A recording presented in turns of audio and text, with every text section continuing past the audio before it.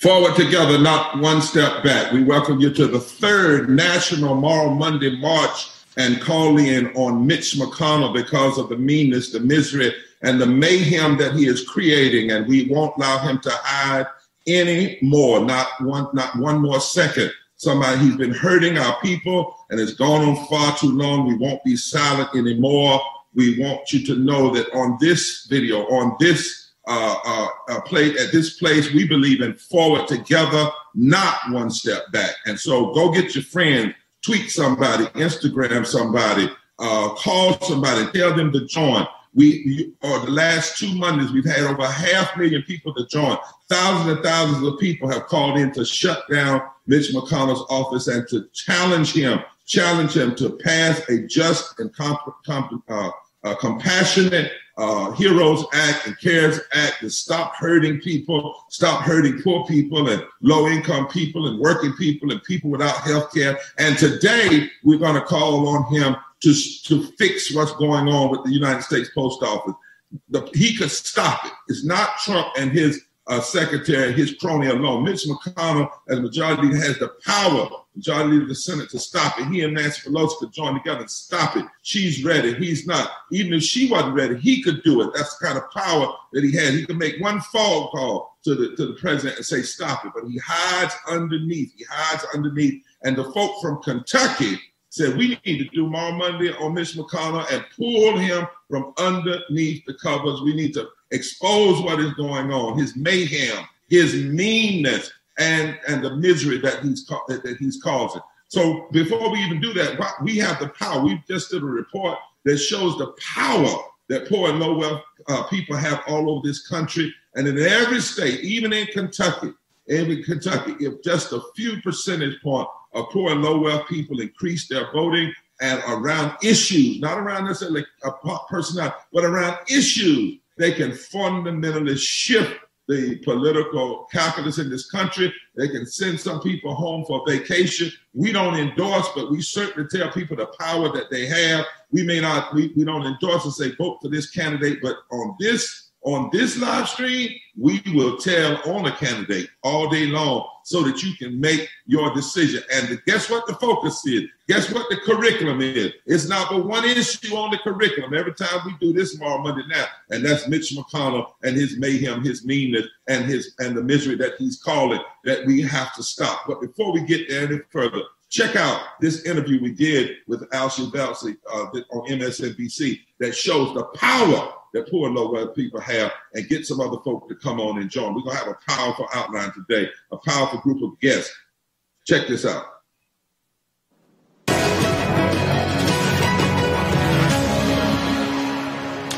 Organizers and political leaders have been working on getting Americans out to vote for decades now, pouring their energy into drawing out the young voter, the suburban voter, the first-time voter, the elderly, and to a degree it's worked.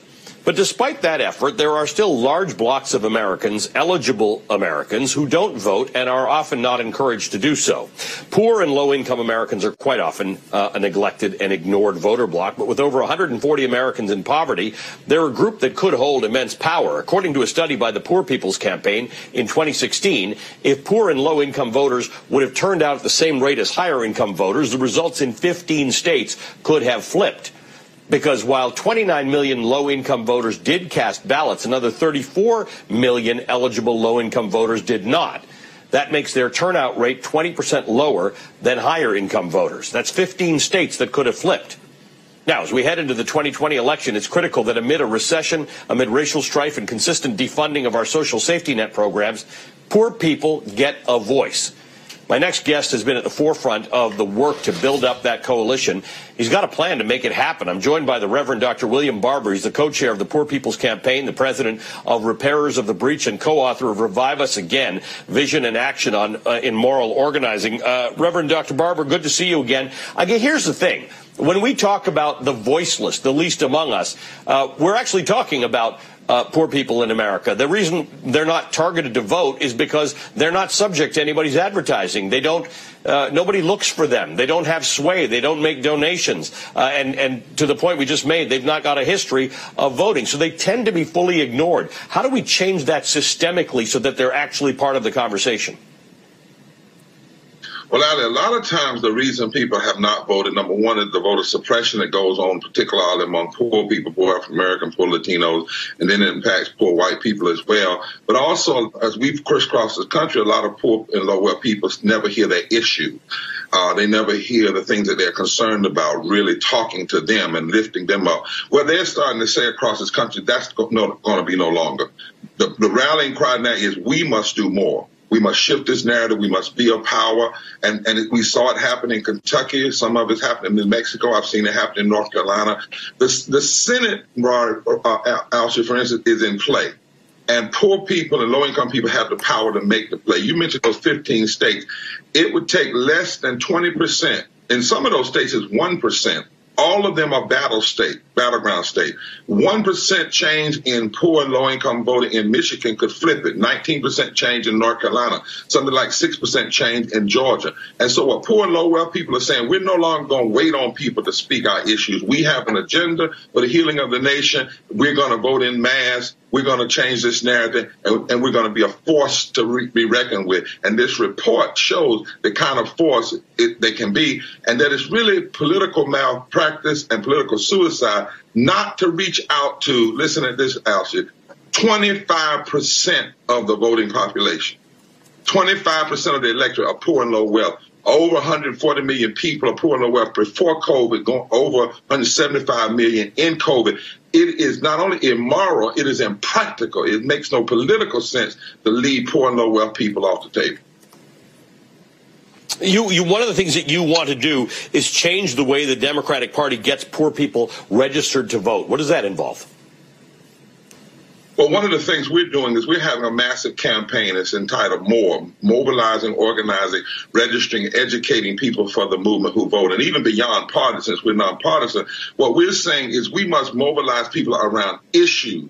Dr. King told us in 65 at the end of the Selma to Montgomery March that every time there's a lot of division and blocking and suppression of vote, is the fear of extremists, the fear of the aristocracy of poor and low wealth white and black people coming together and change. He saw that in 65. Surely we can see it in 2020. So we're saying to the Democratic Party, make sure there's a prominent place. You cannot ignore it. We personally in the movement think it's a problem to open your convention, for instance, with John Kasich, who has had a history of doing policies against the poor, welfare reform, pushing voter suppression. Open it with poor and low wealth people of every race, creed, and color. Let them tell their story. Make sure they're at the table, because that's what this is really about. That's what really has to happen in this moment. And the question for the Democratic Party or any party is, can you resist the labels of left versus right and focus on our moral center and economic justice? Because there's this whole group of people, 25% of the electorate, are saying that no longer will we be quiet anymore. Reverend Dr. William Barber, co-chair of the Poor People's Campaign. Thank you for joining me, sir, on the work that you're doing to get poor people into the political system as full participants. No longer will we be quiet anymore. 25% of the electorate, poor and low wealth people. We also know that in these states, less than 20% of poor and low wealth people organized around an agenda that's contrary to what McConnell is pushing, could fundamentally change the Senate, change the presidency, change government races. And that's why today, though, we're focused on Mitch McConnell. I'm repping my fraternity. My fraternity is the one that Martin Luther King was a part of. And, you know, Martin Luther King talked about racism, poverty, and militarism. In the Poor People's Campaign, we talk about systemic racism, systemic poverty, ecological devastation, the war economy, and the false moral narrative of religious nationalism. And Reverend Dr. Liz Theo Harris is going to come on in just a bit to talk about that. But in all of our issues, Mitch McConnell is on the other side. He is what he called himself, the Grim Reaper. He is causing so much mayhem and misery in this country, and it's time for us to call him out. Go to the screen or go to www.poorpeoplescampaign.org and call his office and tell other people. We also want to focus on this post office issue. And we have no better person to talk about it than Elizabeth Powell. Elizabeth Powell is the Secretary-Treasurer of the American Postal Workers Union. I'm an honorary member. She knows Liz. She loves us. She loves this movement. She's so serious about this She said, I might be riding in the car, but I need to be on today to tell you all what's really going on and why Mitch McConnell is actually abdicating his responsibility. He is an enabler of everything that Trump talks about. In fact, Mitch McConnell in some ways is more dangerous because he actually has the ability to pass laws to implement the words and the craziness and the antics of Trump. So Sister Powell, talk to us why postal workers are fighting, why we need to be concerned, and tell us what's happening, what's the ugly side, what's really going on in the post offices, and why must we take this issue up?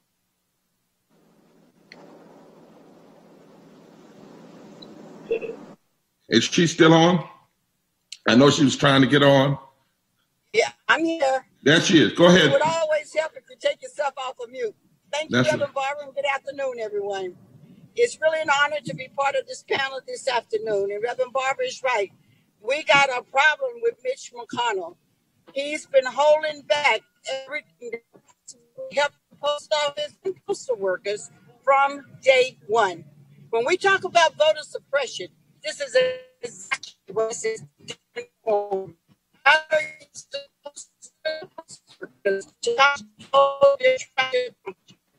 We got a little audio. Hold on just a second, Sister Powell. Well, you might need to put your video off and just come in on audio. So just come in on audio and put it as close to your mouth as possible so we can hear you. There we go. Now talk to us. All right. All of a sudden now, voter fraud. The post office is consisted of about 40% diverse workers. How do he think that makes the workers feel to make them think that they can't do their job and get these mail-in ballots back on time? He's running scared. We all know that. Mitch McConnell will not sit down with Nancy Pelosi to negotiate a bill that's worthy of it. She's calling all of the members back in this Monday, this week, to try to work out something once again. Now, he's saying he will not give the post office $25 million because that will only encourage the voters to vote. Well, what does he think? You know, the pandemic set us all back. The mail volume is low. Postal workers are working hard, risking their health as well as the health of their families. They need the money to survive. A lot of people don't know that tax dollars do not go to fund the post office. The post office is funded from the revenue that comes in. But if there's no revenue coming in, then the post office can't be funded. We need Mitch McConnell sit down with Nancy Pelosi and negotiate a bill, a HEROES Act, whatever. The stimulus package that they started on before had the $25 million that was needed in it. Trump said he would not sign it. Now he's saying he would not sign another one. They want to take it apart and make it be a separate part and don't want to put it as part of the big package. We know what he did with the $600 that was supposed to go to the people that were unemployed. He wants to cut that down to $400. Anything they want to cut. Get rid of Mitch McConnell. Get rid of Donald Trump. Let's take America back. That's right. And Sister Powell, you're exactly right. $25 billion. They gave $1.5 trillion to the corporations that didn't even go through Congress. $1.5 trillion, and they've given some $3 trillion to corporations and banks, 83% of the money. And Mitch McConnell said, I'm not passing any bill that doesn't protect the corporations. Now he wants to protect corporations from liability, even when they put workers at risk. He wants to cut their unemployment. He wants another $30 billion for an airplane that the Pentagon not even asking for. Wants another $250 billion for tax cuts to his greedy friends. But then he does not want to protect the post office and the mail because he does not want people to vote, which is just another form of outright voter suppression. In a real sense, this pandemic is exposing the pandemonic. And this voter suppression is not just hurting Black people, it's going to hurt all folks in America. It's hurting everybody. It's hurting everybody, Reverend Barbara. The veterans will get their medicine through the mail. Our seniors will get their medicine through the mail. They depend on the post office. In some of the rural places, that's all that they have is the post office, and they look for that mail person every day. So it sounds like No, it is. But your union has been fighting against messes, and the Poor People's Campaign knows how to deal with messes. The first thing you got to do is call out the messer upper. and we know that he doesn't, McConnell doesn't even have to pass a bill. He could call President Trump and stop this. That's what they did to Richard Nixon. They went down and they sat with him and said, stop it. And he had to shift. They said, we're not going to do another thing. So thank you for being on. Listen, Sister Power wants everybody to call Mitch McConnell. Look at the screen. You can do it, or go to www.poorpeoplescampaign.org. Am I right about that, Rob? Am I saying it right? You can go to that one, or you can go on the screen to the bit.ly link. Apparently, he's gone on vacation, so he's not even in either of his D.C. offices. We're in Lexington right now, so he's gone home, and we're going to follow him there today. That's right.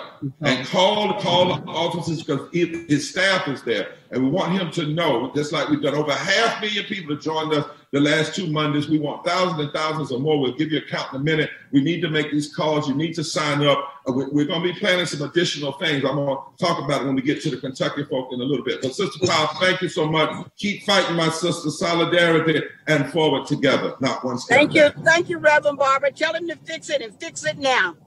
Fix it now. Listen, y'all, you need to know a little bit before Liz comes on about this whole post office business. And as an article that came out was in Portside, I want to just drop some history on you, just so we're clear about what's going on. The post office in and of itself was first organized by the colonists. In fact, Ben Franklin was the first postmaster general. And the whole point of the post office then was to get stuff to the people that would tell them what the authoritarian government was doing so that they could be informed. It was actually used to help fuel the revolution, the Revolutionary War, if you will. It was actually used to tell the truth on what was happening when rulers were passing down taxation without representation in the American colonies. So the post office is supposed to be on the side of liberation and getting stuff to the people. It's not supposed to be used to keep stuff away from people. But when did this change? Is it new with Trump? No. Actually, Donald Trump in this and Mitch McConnell are mimicking Donald Trump's hero, Andrew Jackson. It was Andrew Jackson who had his own issues of racism and his own issues of extremism. He was the one that made the Post Office Secretary General a partisan appointment, along with other appointments, which today gives the president the right to appoint thousands of people, but also gives the right to the Senate, Majority Leader in the Senate, to approve. So when Andrew Jackson made his person the appointment, he used the Postmaster General for his own political purposes. So what Trump and McConnell are doing is they're reaching back in history and doing something that was started with Andrew Jackson. You need to know that, because you talk about going backward. They are seriously about going backward, and they're actually changing the original intent of the post office. And by the way, mail-in ballots is not something new. It actually happened during in the days of the 1700s and 1800s. So you all, we need to understand what's going on, and we need to push back against it. Now, Liz is on, Reverend Dr. Liz, and she has a message to you. And while she's on today and calling on us to call Mitch McConnell, jam his line, let his staff know, and get registered to vote. You can do all those things through the site. Reverend Liz, talk to us for a few minutes. Well, thank you. And thanks everyone for joining us at this Moral Monday March on McConnell. So hearing from our leader, Liz Powell from the Postal Workers Union, hearing this history that Reverend Barber was just talking about of this Postal Service, and then also hearing that McConnell and all his staff are on vacation in Washington, D.C., while millions in this country are hurting more than some ever have hurt before, makes me think of one particular passage from the Bible. I think it's a message that Mitch McConnell and Louis DeJoy, the Senate, and all those rich and powerful who are crushing the faces of the poor in this pandemic should hear. Amos 8 says, "Listen to this, you who walk all over the weak, you who treat poor people as less than nothing, who say, when's my next paycheck coming so I can go out and live it up?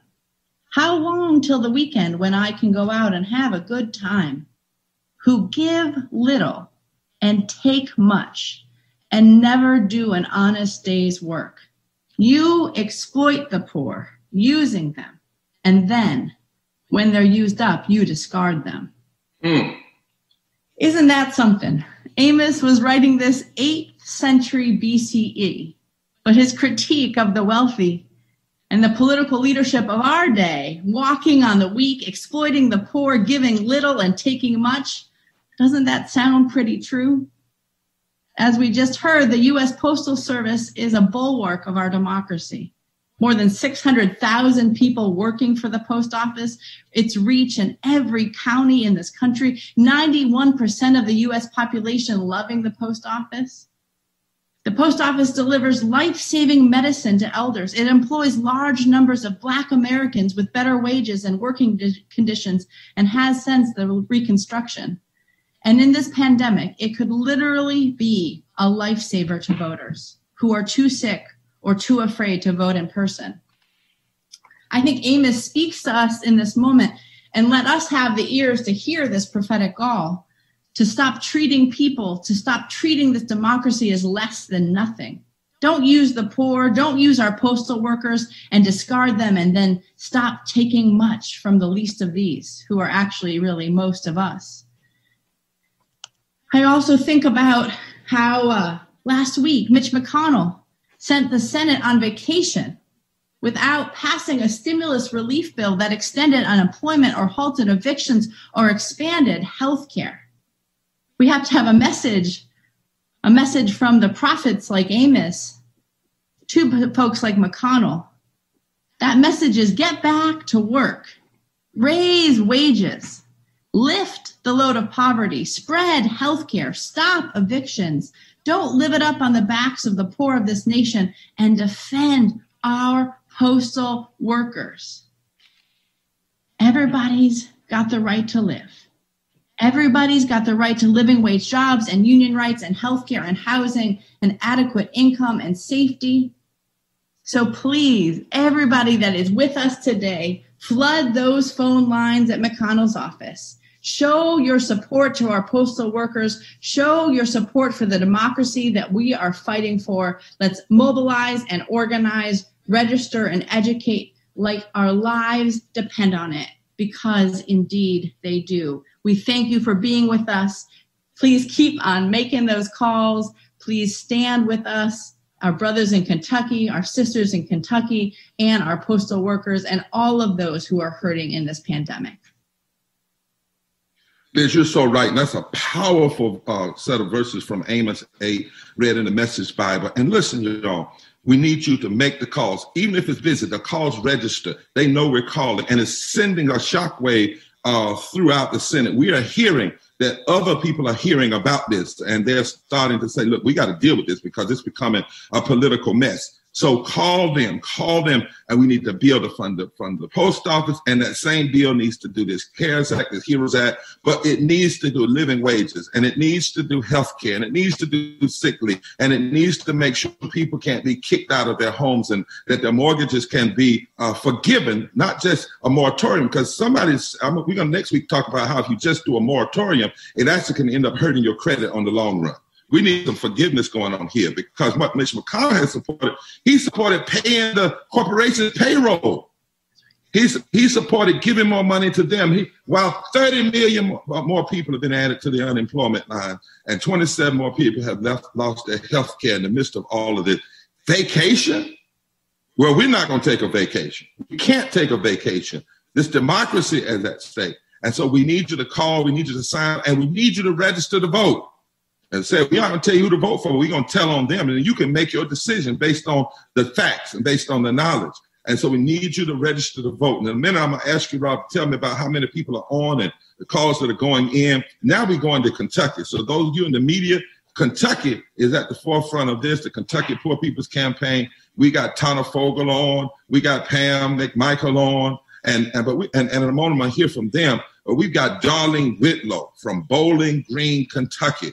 She's straight up from Bowling Green, Kentucky, retired last year from the post office, member of the Kentucky Poor People's Campaign, and works in a food bank. Give us your truth, Darlene. Talk to us about your truth. Thank you for having me on. And I just want to say that Mitch McConnell, for as long as he's been in office, as the Senate Majority Leader, he's been sabotaging this country, and his newest target is the post office. He's trying to commit a new form of voter suppression by not supporting the post office. The post office is something that is very needed in this country. One thing that I did learn about the post office that I didn't know until I got there was that we go door to door. I knew that part, but there are a lot of senior citizens that rely on the post office for their medicines, getting checks, and just looking forward to getting mail every day or getting something. But the biggest part is that we might be the only contact they have that day if they live alone, if they don't have family members checking on them. And they depend on that. They look forward to just having that one conversation and that little bit of human contact. And now the post office is being sabotaged, and they're trying to undermine the voting. I do plan on voting by mail myself. I think it's safe, and I know it's safe because I work there, and I know that we could handle the volume when I was there. We could handle it now. I keep saying we like I'm still there because it's in my heart. But you know what? Every day or during election season, we delivered so much political mail to every household every day. And it just keeps coming. We would be in there fussing like, oh, don't vote for him because he's sending out too much stuff. He's getting on our nerves. He's slowing us down. And even though it took time, we did it. We were able to do it. That's and right. Mitch McConnell is saying that this $600 bonus, it was a bonus from the Democrats. Like, people didn't need that money. Kentucky is one of the poorest states in the union. And yes, people need that money. They depend on that money. And he's not supporting that now. He wants to cut that back to $400. Well, they're saying that people don't want to go back to work because of this $600. And I'm sure there are some people that don't want to go back to work. And who can blame them when you're not getting paid a living wage? And you're being put at risk, and you're not getting the PPEs. And then he wants the corporation to be protected from liability. I mean, exactly. Like you said it. Right, but one of the things you just mentioned is this sabotage is creating a suppression of the vote. It's creating McConnell is involved in suppressing the vote. His policies suppress wages, suppress opportunity. But you said something else. It can suppress people's lives. It does. They need the medicine. They need the human contact. People die from poverty. People die from low wage. People die from the lack of access. And so this is not only it's not even a game. This is deadly stuff. This is deadly to our democracy, deadly to individuals. And Mitch McConnell is right at the center of it. And we know no matter how quiet he moves around, and sometimes he says, well, I don't necessarily agree with the president. Well, we wouldn't know that because you don't ever say that. You don't ever do anything to stop what he's doing. So then you are complicit. Right? Yes. Talk is cheap. And that's what he does. He talks, but his actions don't line up. Talk is cheap. And silence is compliance. That's compliance. And we won't be silent anymore. And we need to get on the phone and we need to make those calls to that office. Right. Well, Darlene, I think folk have heard you from Bowling Green, Kentucky. And I would love to talk to you all day long, but I know the work you do, know that you're a powerful member of this campaign. We're standing with the people of Kentucky, and the folk from, as Tanya says, from the hood to the holler can make a difference in Kentucky and across the world. Thank you for being on today. Thank you so much. I want to ask us right now, thank you so much. We have a guest that she's got to get back to some things, but just real quickly for this 2 or 3 minutes. In fact, what I want to do is first bring on Debbie, because I want her to hear Debbie. Debbie Smith, you have a rare health issue. You will not be able to vote in November without the mail-in ballot. Tell us how you feel. And there's media on this call. Let them know, as a Kentuckian, the problem you have with Mitch McConnell, his misery, his mayhem, and his meanness, and that he's not, number one, passing a bill that would be compassionate and just, but also in not doing that, he's undermining the very thing you need to participate in the democracy. Talk to us real quickly, Debbie. Yes, and I'm glad to be on this call. And the irony here is I was supposed to be on the ballot in November, and I may not now be able to vote on in November on a ballot that I was supposed to be on. So I was going to run for for state senate in Kentucky because of my healthcare issues, and because through the advocacy work that I've done over the past 3 years, I've just developed this ethos that it's time for the impacted to lead. And there are a lot of people in the state of Kentucky who are very impacted by the policies that Mitch McConnell stands for, or that he refuses to stand for. So here's my issue. 3 summers ago, I lost my job and my health insurance the same week that I was diagnosed with lupus. It was the same summer that they tried to repeal the Affordable Care Act 3 times. If they would have repealed, and I'm a single parent, so if they would have repealed the Affordable Care Act, I would not have been able to afford insurance again once I obtained employment again. So I went to DC and I occupied Mitch McConnell's office during the first attempt to repeal, and I took a rest in his office. And then I've been a healthcare advocate ever since. So that healthcare advocacy led me to where I wanted to step up and run. But then late last year, I was diagnosed with a very rare lung disorder associated with lupus. It's called shrinking lung syndrome. There's not even a doctor who specializes in treating it. It has been very complex. I am employed now and I do have health insurance, but it has taken 8 months to get the medication that I need approved. It is now being delayed and being delivered to me because of the tie-up with the Postal Service. And so let me make sure people, because I want to hear that. You diagnosed with lupus. Yes. Your Senator, Mitch McConnell, was supporting overturning the Affordable Care Act and the portion that provided and said you could still have health care even if you had a pre-existing condition. Yes. When you do that as a politician, my daughter has, well, almost all of us have some point, but yours in particular, that means that if he had gotten his way, it would literally have put your life totally at risk. Completely. Because you would not been able to. I got you. Okay. Completely at risk. Yes. And I shouldn't have to risk my life to cast my vote when I've been in these streets working to help give other poor people a voice. And, you know, Kentucky, it's one of the poorest states in America. We have the highest rate of childhood homelessness. My mother will be on with Mitch McConnell. With Mitch McConnell being the majority leader, your state, with all the policies, is one of the poorest states because the policies he supports actually are against what poor and lower people need. Yeah, that's right. Yeah. Take about 30 more seconds and hold on. Don't leave because I got to bring somebody on, but I want you to hold on with Darlene and some other. But give me 30 more seconds of what you really want to say to people who are out there. Well, what I really want to say is I have lobbied a whole bunch of legislators, and every single one of them, the thing that they tell me, aside from your vote, and your vote is very important, is to call and to show up. You can't show up because of COVID, but call and make your voice heard, and make your voice heard that you want to be able to mail in your ballot, because I know there's a lot of people like me who cannot take the health risk to go to the ballot in November when we're going to have the pandemic plus. It's supposed to be a worse flu year this year as well, and people will have those together. So people can't be risking their lives to cast their vote. That's not what America is about. Let's be fair and just. That's right. Well, it's a sick system, and I tell you what, I heard at your last thing, I heard the tinge of you sick and tired of being sick and tired. I heard in your voice that you're not playing with this, and people like you are not playing. And from Darlene to Debbie, you all need to understand, don't y'all mistake that smile, because they are serious about these issues and about challenging McConnell and challenging people who are putting all of us at risk, who are just extremists that are using power to get everything for themselves and their kind and then hurt the rest of us. Look, focus on Mitch McConnell today.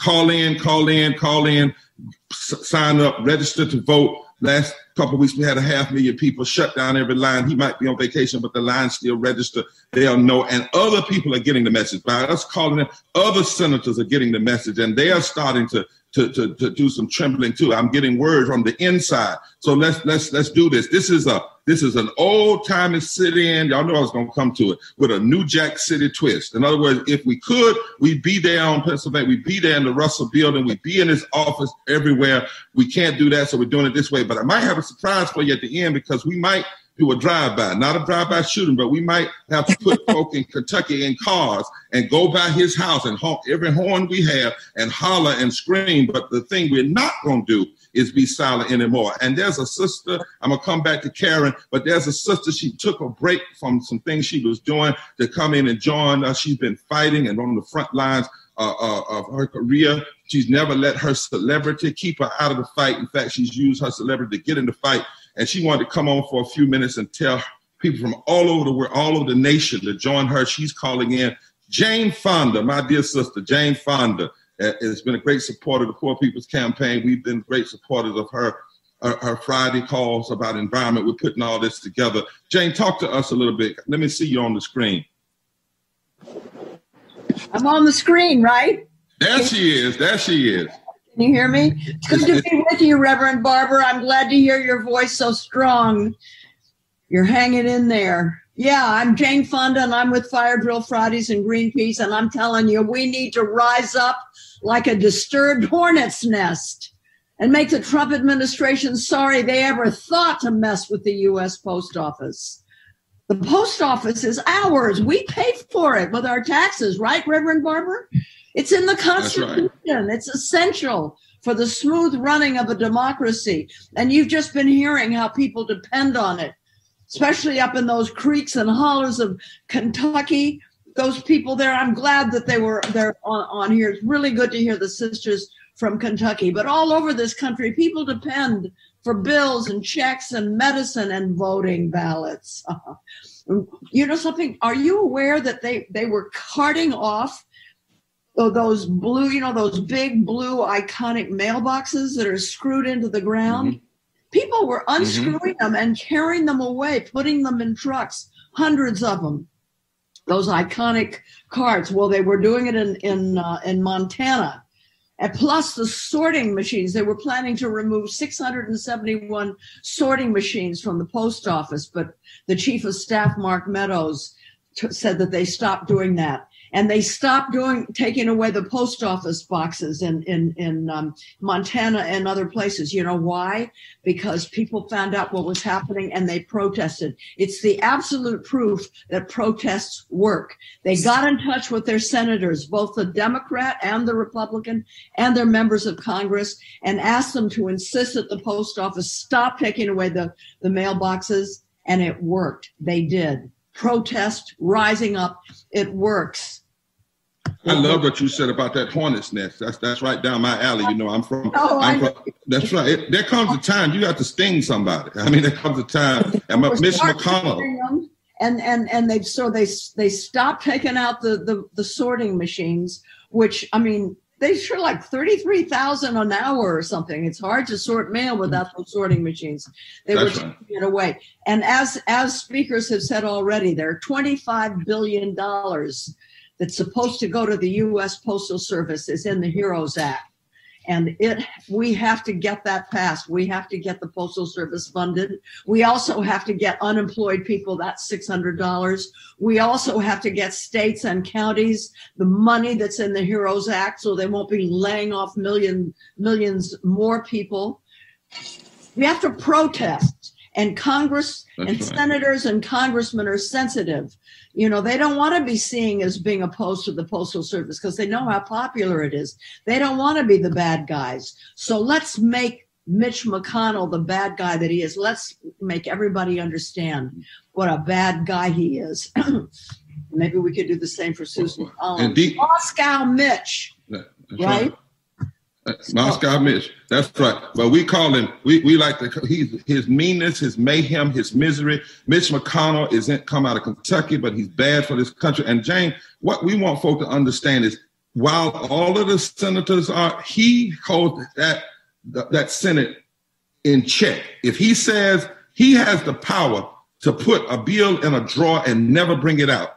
And I'm going to show a video right now in just a second. But the reason why they're screwing up those blue iconic mailboxes because they want to screw up the vote. Let's be clear. This is about the fact that poor and low wealth people in this country, as you rightly said, We did a study, and that study said that anywhere from 1 to 19%, that's all. You don't need 20%, 21, 22. If just 1 to 19% of poor and low-wealth people who didn't vote, who are already registered to vote, would vote an agenda, would vote for their justice and vote for love and vote for all the things we talk about, they could fundamentally shift the Senate. The Senate is in play. Poor and low-wealth people can make the play, and they could change the presidential election. The only way it can be stopped is suppression. And what most people, we used to think voter suppression was something targeted at just black people. What we're learning is a racist voter suppression, of which Mitch McConnell and others are, is also just a voter suppression. And when it comes to protecting power, they will do anything. And it's not just Trump. That's why we're focused on McConnell. I'm so glad that you were able to come on today because your voice is so important. And you're right. You've always said it's about the people, about us protesting. But I'm going to use that one like a hornet's nest. You got to sting somebody. You got to let them know. There's one more thing I want to add, because the other day, President Obama said something really interesting. He said that the one way that people can really help during this election is to become a poll watcher. He said it could be hugely important because states are looking for poll workers. See, poll workers are usually older people, and with the COVID, they're very vulnerable. So we need you can be 16 years or older as long as you're younger and healthy and a U.S. citizen. You can Google your state, like I would Google California. Then I would put in becoming a poll worker, and it'll give you the information. And you have to do it soon because you're trained, and it takes a little time, and time is of the essence, right, Reverend? We don't have. That's exactly right. And we've got a voter protection plan, and we've got people organized. We just organized hundreds this weekend, and part of also watching the poll is making these calls to Mitch McConnell, because we got to make sure not only do people have access to the poll, because he's blocking that money too. He's also blocking the money that the election boards need to facilitate in-person voting. So he's doing it both ways. He's blocking that money. He's blocking the money for the post office. He is the accomplice. He's an accomplice with Donald Trump. He likes to be quiet and in the background. But I want you to check this out, Jane, and I want you to retweet it when we send it to you. Rob, put it up, this video. McConnell was in a room, quiet by himself with some other people, some funders. And he said that if he was the last man standing, he would be the Grim Reaper. And none of those things would pass. Now, what was he talking about? He called them socialists. He was talking about health care, he was talking about living wages. He was talking about restoring the Voting Rights Act, because he lied when he stood over John Lewis's body, said how much he respected him, but he wouldn't even pass the Voting Rights Act, which John Lewis asked him to do before he died. So we called him what he called himself, the Grim Reaper. And we got to keep our eye on him. We got to push him. We got to protest. We got to fight for this democracy. It's coming up right now. Jane, thank you so much. Thank you so much for coming on. Jane Fonda, y'all. Stay strong. Put that video up. Are we still going to be a competitive place? Are we still going to be the kind of place where you can realize your ambitions and your energy? But if you aren't able to do that, there's still ways to lead a rewarding life. Or are we going to turn this into a socialist country? Don't assume it cannot happen. It'll all be in the hands, I think, of the voters of this country next year. If you share my view, and I hope you do, that that's not what we want America to be like in the future, let me tell you this. If I'm still the majority leader of the Senate, think of me as the Grim Reaper. None of that stuff is going to pass. None of it. So, we got a big job to do next year. Obviously, we get the House back. That takes care of it. If the president gets reelected, that takes care of it. But I guarantee you, if I'm the last man standing and I'm still the majority leader, it ain't happening. I promise you, it's not happening. That's an arrogant, mean person. Now, I know you to say, literally, first of all, you don't even know if you're going to be alive. None of us do. But to literally say, if I'm the last man standing, I'm going to be the one to use my power, not to help people, but to block health care, to block voting rights, to block living wages, and then to call it socialist, and rather than talking about it's what people need. But he is a corporate socialist, because he makes sure that corporations get every dime. I hear somebody talking, gets every dime they want to, and even every dime they don't want. Tanya, I know that you don't have long to be with us, but just for a quick second before I go to Karen, how do you feel when you hear that? And what do you say to people about why all around this country, and especially all over Kentucky, we got to put pressure on Mitch McConnell? We've got to call in. We've got to write in. We've got to do this modern day form of sit-in using technology, and we've got to register everybody to vote, and we've got to turn out to vote. Tana, talk to us just quickly before I go to Karen. You better believe it, from the hood to the holler. You know, the Grand Reaper, he's in the shadows, but he also has a hood on his head. And so that's just to hide his face. But he is no good for the people in Kentucky. You heard what he just said. What I want to say is, during the Moral March, we went to Covington, Kentucky. Karen's from Covington, Kentucky. We went over to his office. I want the people and the viewers to know that we were talking about taxes and tax dollars. Well, we in Kentucky pay the taxes for the office that he's in Northern Kentucky. And I wanted them to know that during our march, we could not even get into the office. His office sits on private land, and the person who owned that building put us off his land, and we could not even go into his building. That is a darn shame. He is supposed to be representing each and every one of us, and we can't even have access to him. I'm begging you all, flood his offices. Stop his business of the day. He's on vacation. I'm in the hospital, and a lot of people around here with poor health care cannot even get into the office, into the hospital. And we need everybody to flood those calls right now. Stand up, mail in your ballot. He's doing everything. They must be running scared. There's a friend of mine by the name of Shelton McElroy. He says the reason why they are so afraid, if voting was not so important, they wouldn't be trying so hard to keep us from voting and getting to the ballot. That's what I want to say. From the hood to the holler, let's stand together. Let's lock arms like we've been doing. Let's stand up. We've got so much to stand up for. And if you do not vote, we cannot change anything. It's time to put him in his rocking chair. I don't want to say any bad words, but y'all know what I'm talking about. Send him home. He needs to, I don't even know if he's got great grandkids, but he needs to be there with them. He is bad. Well, you know what? You're serious about this from the hospital bed and telling the truth. You know, forget all the Democrat, Republican, all that stuff. What this stuff we're seeing for him is just mean. It's like, I got some power. I don't know who hurt him when he was young, but I got some power, and I'm just going to be mean. I'm just going to hold bills. I'm just going to hurt people. And what's so ugly about it, he's willing to hurt the very people that put him in office. He's hurting the people of Kentucky, right? Yes, sir.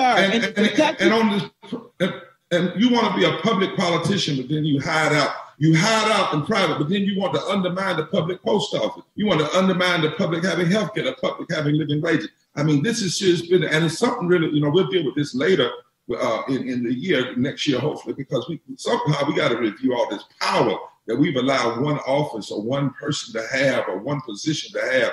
You know, that stuff grows out of compromises that were made when the Constitution was signed, and those compromises were made to bring Southern states in, you know, so that the public, the population could always kind of be put in check. That's a longer story, Rob. I won't get into all of that. But the bottom line is, those of you all that are out there, and I like to, if, and hear what Tana said 1,000 times, if our voting was weak, they would not be invested all this time.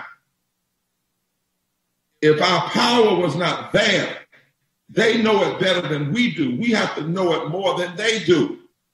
That's what all of this is about.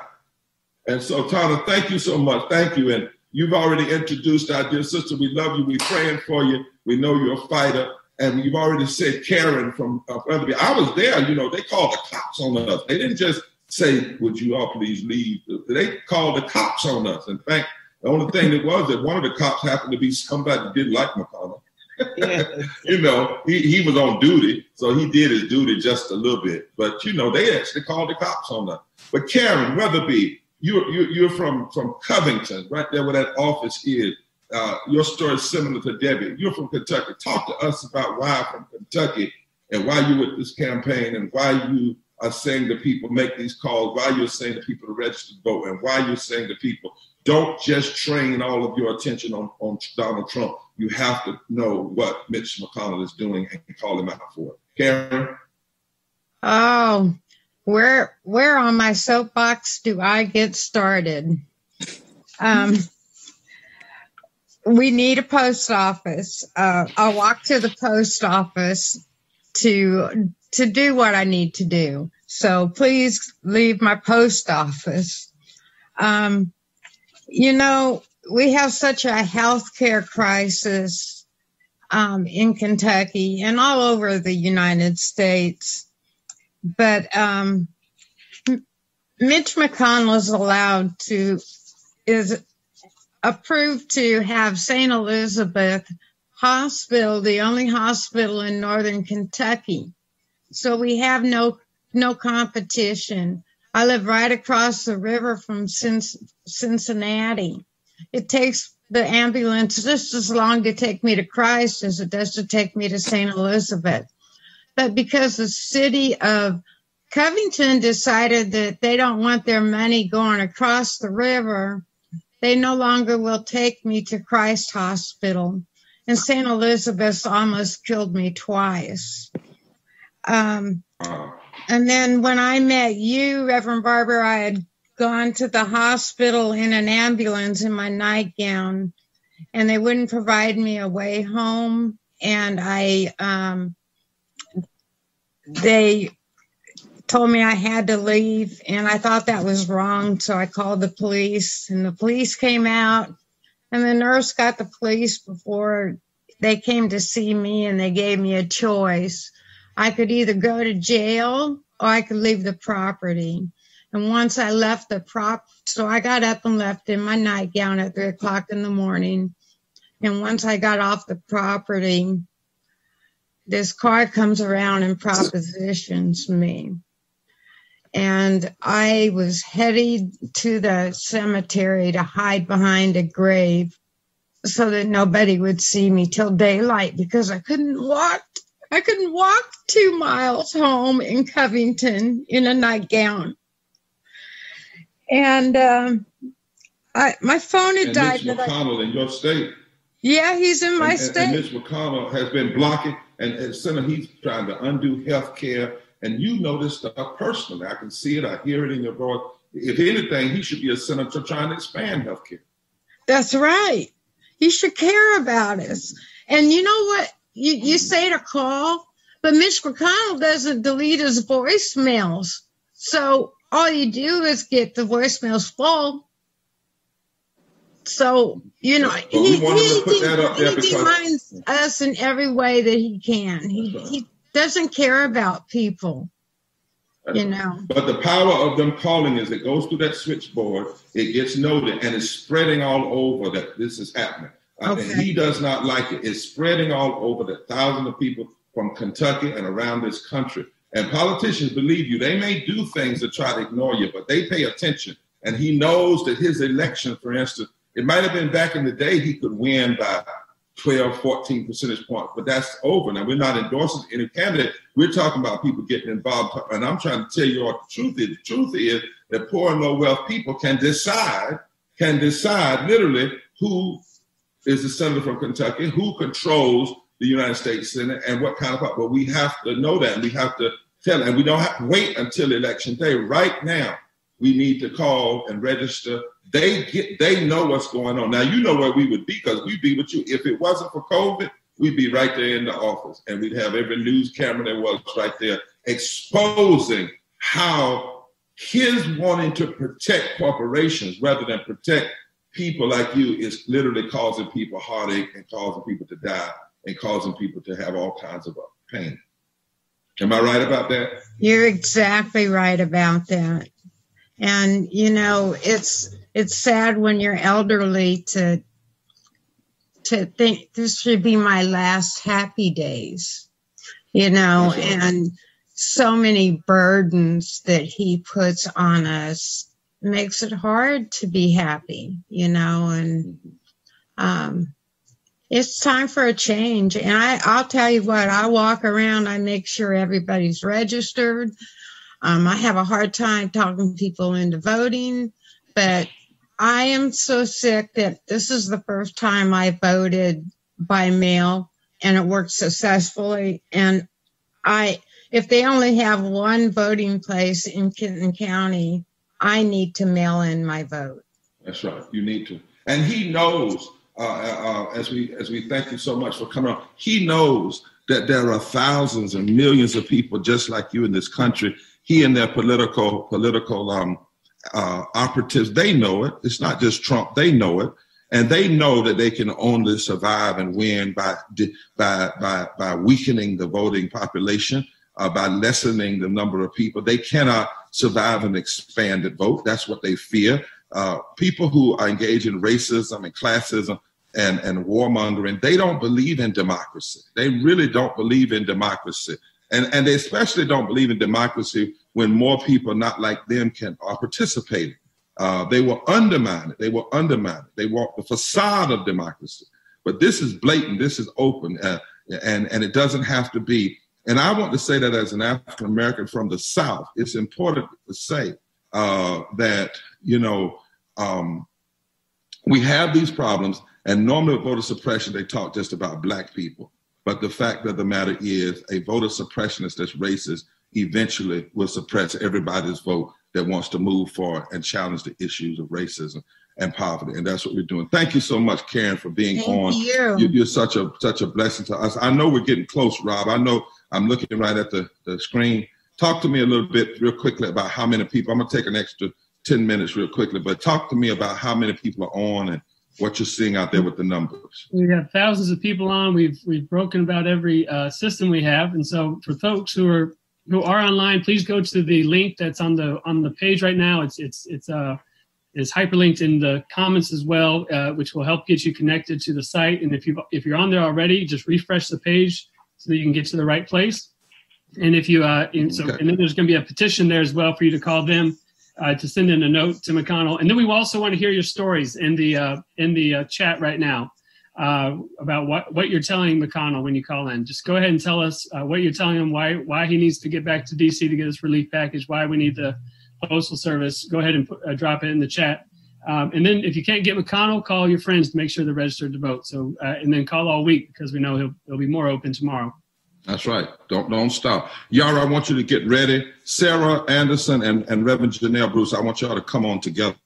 And I want to ask each of you, Sarah's with the Institute for Policy Studies, to take 1 minute and say to everybody why they must understand what's at stake, not only by blocking this CARES Act, this HEROES Act, that we actually think should be far more. We should think it should be far more. But what McConnell wants to do is give far less than what already is not enough, and that is unacceptable. But why is it, Sarah, this post office issue is so important, so damning what they're doing? And then Reverend Janelle, if you could take that strong 1 minute, you're a preacher in the street, you're a lawyer and you've been through COVID, and about why this challenging McConnell means so much and why you're calling on people to do it. And then Yara, I want you to be ready to go and just give us something. It might not even be a whole song. It might be a line you want to sing, something you want to do, but I want you to be led by the Spirit on that. Come on, Sarah and Reverend Janelle, get up on the screen together. Thank you. Yeah, thank you, Reverend Barber. It's great to be with you. There are 3 huge things at stake in the fight over the future of the Postal Service. Essential services. Postal workers are frontline essential workers right now, delivering medication, food, all the kinds of things that people need to get by, especially for the poor, rural, elderly who rely on the Postal Service more than anyone else. Secondly, our democracy is at stake because the Postal Service is being sabotaged from within. The point of that is to ruin people's confidence in the Postal Service for the vote by mail option that we all need, and good jobs. Postal workers are not rich, but they make decent pay and benefits, and those salaries support communities across this country. It's been a particularly critical path to the middle class for African Americans. People of color make up 40% of the postal workforce, and this should absolutely not be a partisan issue. 90% of Republicans support financial relief for the Postal Service. The House is calling back their members this weekend to vote to repeal the disastrous service cuts that the new Postmaster General, Trump's ally, has put through. Mitch McConnell has not lifted a finger. He put 0 cents in his COVID relief proposal for the Postal Service. The House has already passed $25 billion. We need to absolutely demand that McConnell take action to save our public postal service. And he is that one person people need to remember, because I got a lot of pushback on Twitter. They said, but it's the rest of them too. But what we've learned by examining the power structure is the power of a majority leader. And that's what a lot of people don't understand. Give us one example, Sarah, of that. The sheer power of the majority leader as it exists now, and why, yes, it's the others, but why you have to target and push the majority leader. He is the key obstacle in between the demands that we've all been pushing for and actually seeing them in law. The House passed months ago an ambitious relief bill that includes $25 billion so that the Postal Service can continue serving all Americans at affordable, uniform rates, help binding together this country. Mitch McConnell is standing in the way of that becoming law. Trump waffles around a lot, but recently he has said that if a package arrives on his desk with money for the Postal Service, he will not veto it. Mitch McConnell is the key to saving our public postal service. Yeah. And I don't even believe Trump on that. You know, if he's saying it, there's something in it that we got to watch. And that's why it needs to be a part of the whole package, because I believe in some ways they want a lot of disruption in this election in November, because, you know, Trump would call a national emergency. You know, there's some possibilities he could do that, even though we voted even during the time of war. But am I right, Sarah, to say Mitch McConnell has the sheer power as majority leader that he can take a piece of legislation, put it in his desk, and never bring it out? Absolutely. And there are Republicans in the Senate who want him to do the right thing. Quite a number of them have been speaking out, and that's because of the public pressure, the outcry over the weekend, as people realize that the fox is in the henhouse now at the Postal Service. Trump's friend and fundraiser is the head of the Postal Service, and he is working to sabotage it. And the mail slowdowns around the country, people are seeing it every day. They're seeing their postal boxes disappear. And Mitch McConnell could step in and correct this problem, take swift action. He's got the power to do it. And his state is one of the ones that is most reliant on the Postal Service. 42% of Kentuckians live in rural areas where people, and it's one of the poorest states. Those groups of people tend to not have high-speed internet, and they have to rely on the Postal Service to do their bill paying, to get their checks. And so if he doesn't even care about the rest of the country, he should care about his own constituents.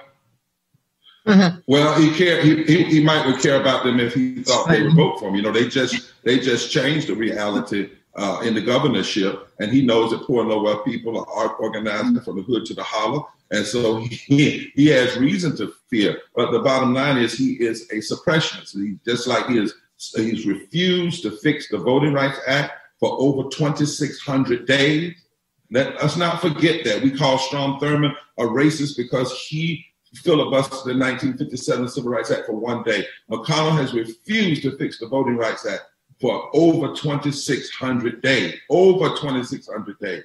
And so we have to push them. Secondly, Sarah, it's important that people remember, in terms of Black people, post office jobs and serving in those jobs and serving as directors in state during the days of Reconstructions were the first government jobs that many African Americans would receive.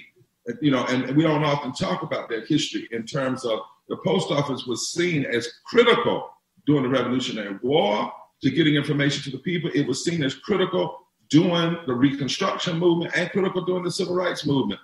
So because getting information to the people is the way an informed people can then be an inspired people and then be an engaged people. So thank you so much, Sarah. Thank you so much for all that you do. Janelle, you know, your family fought through COVID. You've ministered to people on the streets, and you know, you're a preacher and a pulpit preacher. You know, a lawyer and a prophet. So talk to us a little bit about what kind of righteous indignation do you have around seeing what McConnell is doing? It's really real.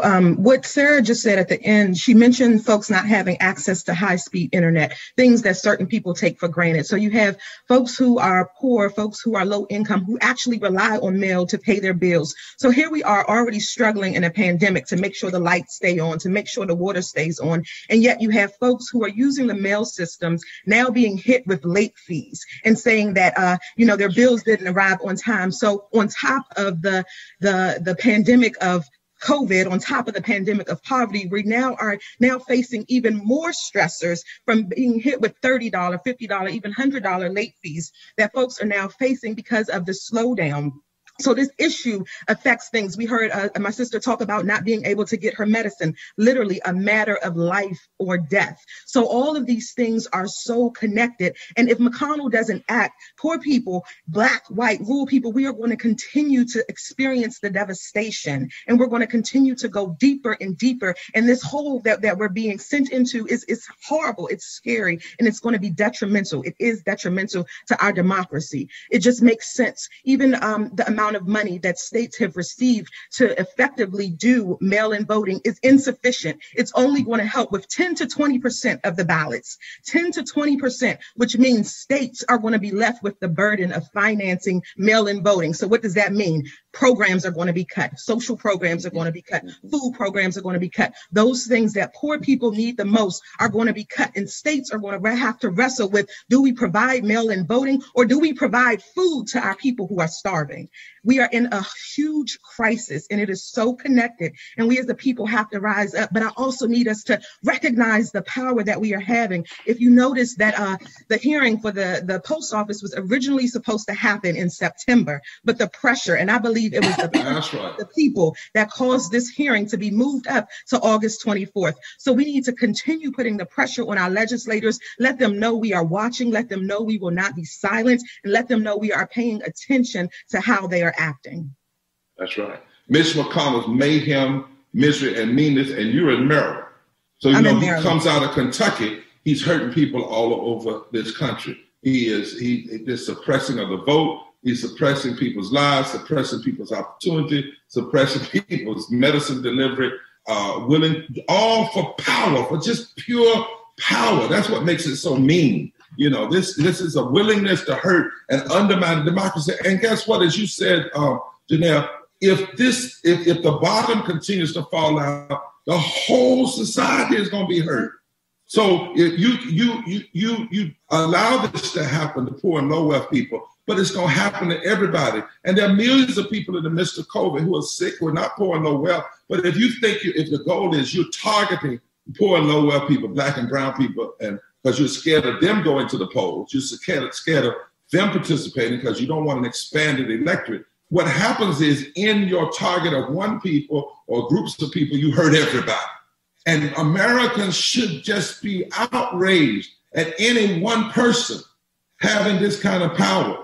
And that's why we've said on these Moral Mondays on Mitch McConnell, this New Jack City way of doing an old time to city in, is that you cannot just keep talking about Trump.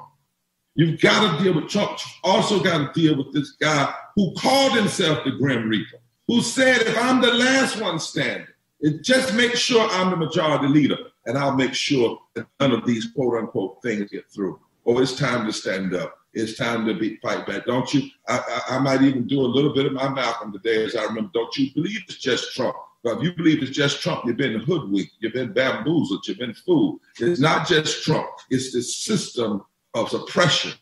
And we have the power to stand up and fight it. Don't ever doubt that. That's what they want you to believe. Yara, it's the end of our time together. We need people to keep calling. West Coast, it's your time now. We need the West Coast move to be moving now. We need you to call. We need you to sign up. We need you to let them feel you. Don't worry about going to the voicemail. Put it on the voicemail. Don't worry about whether the staff is there. They're reporting. People are hearing. You all know on these small Mondays, I kind of get inside of my old radio disc jockey, old way of talking, because at the end of the day, we're trying to move a movement. This is not about a moment. It's about a movement. It's about pressure. It's about pushing. It's about penetrating and breaking through the walls that are put up in the political structure. They can't be in the streets, so we can't be in this office, but we can do it this way through digital, and we can build. Everybody that you call, if you go to our website, we also capture your information so you can stay in touch, so we can stay in touch with you. Because we're going to fight to get people, we're going to fight going to the election, we're going to fight at the ballot box and through mail voting. Whatever to do, if we have to stay out of work on election day, we're going to do it. And then we're going to fight after the election day, because we're going to keep pushing until this country addresses the issues that face all of us. Liz is on, I don't know if she has a thing she wants to say before we close out, but Yara, let me see your face up. You got something in your heart today. I just want you to drop it, whatever it is. And Rob, that's the last word when Yara gives her last note to us as we are doing what we're doing today. Thank y'all. We'll be right back here next Monday. That leads us into the Republican convention. We got some surprises for you next Monday of people, not only impacted people who are the most powerful and the leaders, but some other people are saying, look, I want to be a part of it. Been talking to Hill Harper, been talking to Mark Ruffalo, been talking to folks who are saying, we're glad somebody's doing this. And so listen, y'all, this is Moral Monday. And there's no such thing as a Moral Monday. Once you start, you stay with it. Let's forward together, not one step back. This is Moral Monday, National Moral Monday March on Mitch McConnell, mayhem, his meanness, his misery. An old style sit-in, an old style call-in with a New Jack City twist. That's what we're doing. Yara?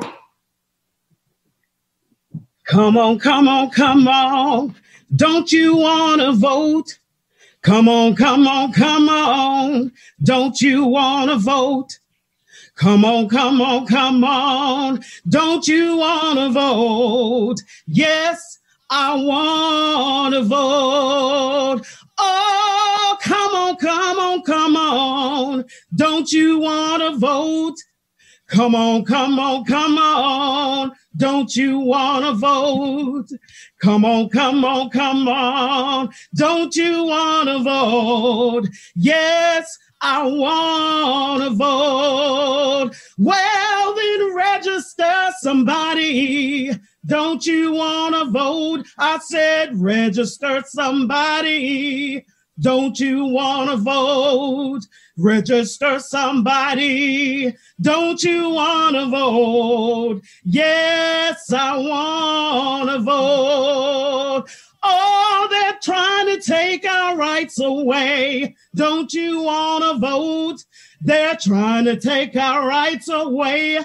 Don't you want to vote? They're trying to take our rights away. Don't you want to vote? Yes, I want to vote. Well, then come on, come on, come on. Don't you want to vote? I said, come on, come on, come on. Don't you want to vote? Come on, come on, come on. Don't you want to vote? Yes, I'm going to vote. I said, yes, I'm going to vote. I said, yes, I'm going to vote.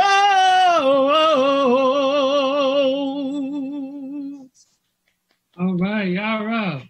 Yay! Yes. Amen. Amen. So we're in gallery view now, and you can see all these beautiful people that have come on today especially we thank our family from Kentucky, Debbie and Darlene and Pam and Tana. And who else am I missing there? Karen as well. And for all the leadership there, we look forward to having some folks back from Kentucky next week. We are just got word that the calls are now going through. The switchboard is open, so please go ahead and keep calling the Mitch McConnell's office to get that passed. And I want to pass it on now to see if Reverend Liz has anything before we close out with a little music that we can rock out to. Yes, so thanks so much to Rob, to everyone for tuning in, and indeed to our siblings in Kentucky. siblings in the postal office service, as well as everyone that's fighting across this nation. I just wanted to use some words that have been inspiring me lately from the late John Lewis, who is with us in spirit this week and all weeks. He said that we had no choice because at an early age, we recognized the wrong under which we were forced to live. And we swore to God that by God's grace, we would do whatever God called us to do in order to put on the table of the nation's agenda that this must end. That's what we're doing here on the Moral Monday March to McConnell, challenging his mayhem, his misery, and his meanness. That's what people all across this nation that are a part of the Poor People's Campaign, a national call for moral revival, have pledged to do, not just for one election season, for our lifetime, in order to be able to put on this nation's agenda and on its tables that this must end. This violence against our postal workers must end. This attack on our democracy must end. This killing and dying, unneeded death must end. And we can do it when we work together. So please keep on calling. We need you to send that message, that strong message to McConnell. And we need to keep on turning up here on Moral Mondays and every day of the week as we organize, and build a strong and mighty movement that says this must end. Everybody's got a right to live. Somebody's been hurting our people. It's gone on for far too long, and we won't be silent anymore. Thank you, Reverend Liz. We appreciate it.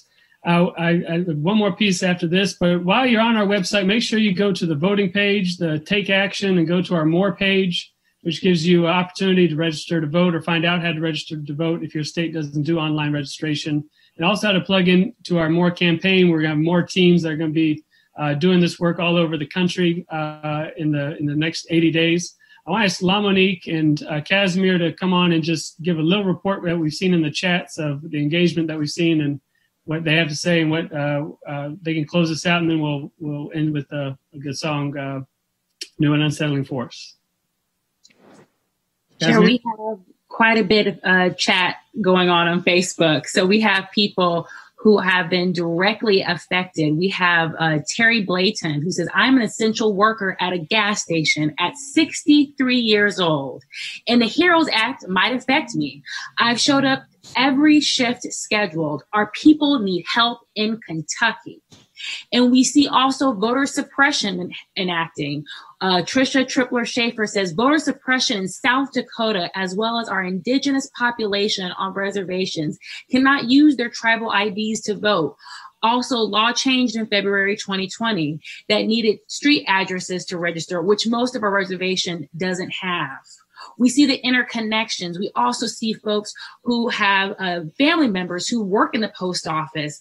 Stephen Payne Gwen Gibson says, yes, my grandfather was a postmaster. His salary, the farm, and my grandmother's small business kept them afloat during the Depression. So when you attack the U.S. Post Office, you're seeing family members affected, you're seeing essential workers affected, you're seeing our indigenous population affected. It's all affected, and that's why we're fighting to protect the U.S. Postal Service. Yes, Kashmir. And I'll just add that I was in the YouTube chat, and people are disgusted. People are disgusted that Mitch McConnell would go on vacation when so many of our people, so many of the people who he represents are in crisis right now while he is on vacation. Right now, people are in crisis. Angela Gardner said, we need Medicare for all. There are too many elected officials in all levels of government taking money from for-profit hospitals and insurance companies and pharmaceutical companies, which is why people like Karen suffer. We don't want to see our people suffer. We don't want to see our family, our friends, and even people that we don't know suffer. And yet Mitch McConnell is on vacation. Corinne Yusi lives in Arizona, but she said that she still called and she left a message for Mitch. She says she's in Maricopa County, and they are volunteering to bring the elderly and disabled to the ballot box or to the recorder's office. They are going to do whatever it takes, but they should not have to do so much when mail-in voting is available. They should not have to do so much. And I'll close with Sonia Sukolowski, who said that she called the Washington office and she's continuing to call. And Corinne, again, saying that she's never seen such abuses of government in her 70 years. Wow. Thank you both for checking those out. I know there's just a lot of powerful stories in there. I saw one person said they called 17 times. I would have stopped keeping count much earlier than 17, but that's some commitment. And so we really appreciate all that people have done. We hope you'll join us back again next week for the Moral Monday. We're going to keep it up and keep up the pressure, knowing that we're going to fight until we get everything we need for the people in the United States and beyond. So thanks everybody for joining us. Thank you, Sarah from the Institute for Policy Studies for coming, and Yara for leading us again, and Eric for doing some social media for us, and of course Reverend Liz and Pam and all our friends from Kentucky. We'll close out with a new and unsettling force from the 40 Days in D.C.